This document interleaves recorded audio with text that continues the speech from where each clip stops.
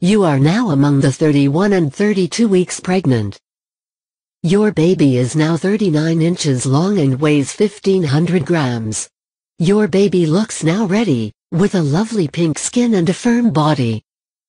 However, he spent some time in the incubator as it would be born.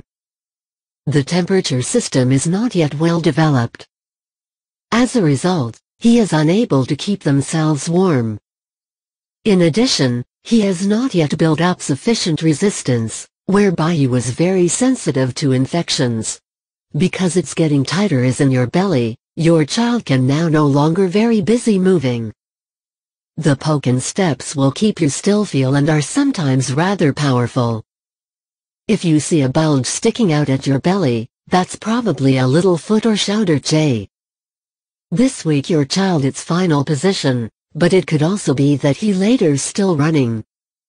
Is your child once descended, then he no longer changes of position. Through your pregnancy is the flow in your blood vessels changed. You now have more blood, some 7 instead of 5 liters. This increase is mainly due to extra fluid. Your blood is thinner, making it easier and faster flows. That large amount of blood is being pumped by your heart. That must work harder. Furthermore, your artery walls slacker.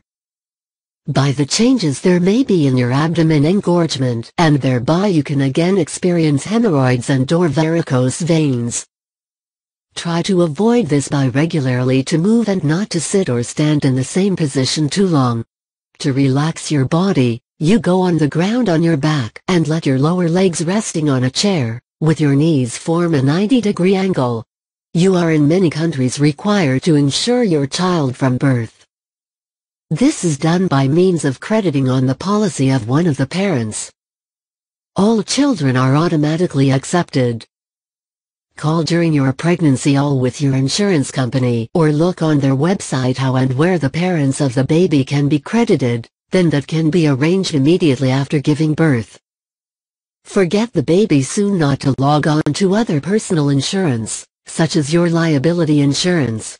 Often the period for maternity leave you hectic. You still need to complete all kinds of chores, business delegate, and thereby you have the extra pressure. Try to start preparing in time on your leave.